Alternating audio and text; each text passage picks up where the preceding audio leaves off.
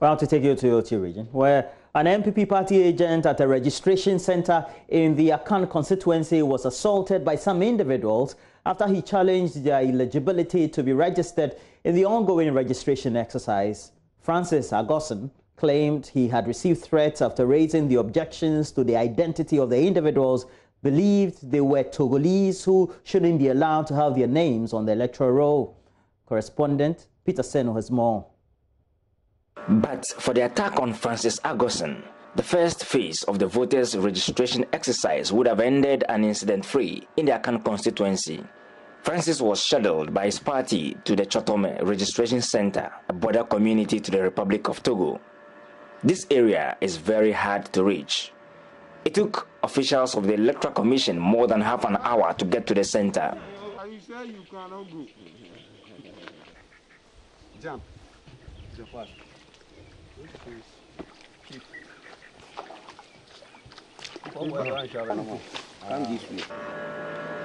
The only crime Francis committed was to challenge a non-resident who he believed was coming from Togo.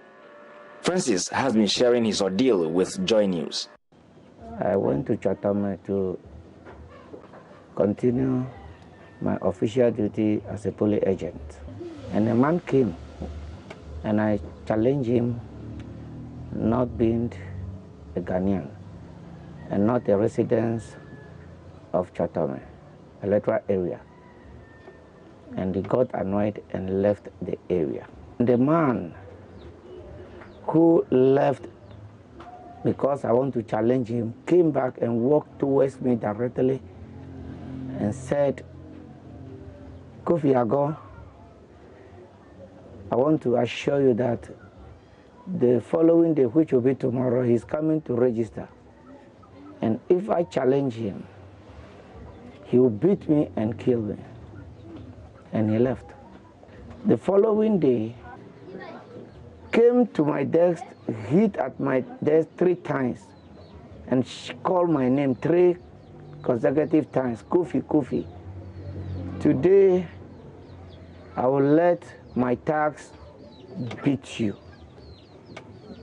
And when you die, I'll bury you at where your late brother has been buried in Chatham. And the rest of the 2 held me, pulled me out of my desk, started beating me.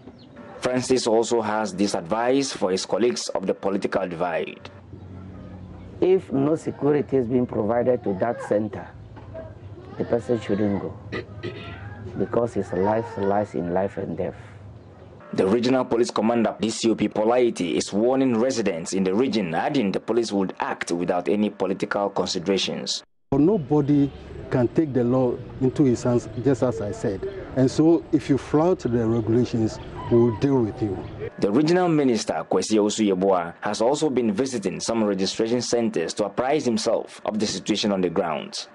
He is appealing for calm as the law takes its course. Whether you are national or not, the law requires that you should behave responsibly.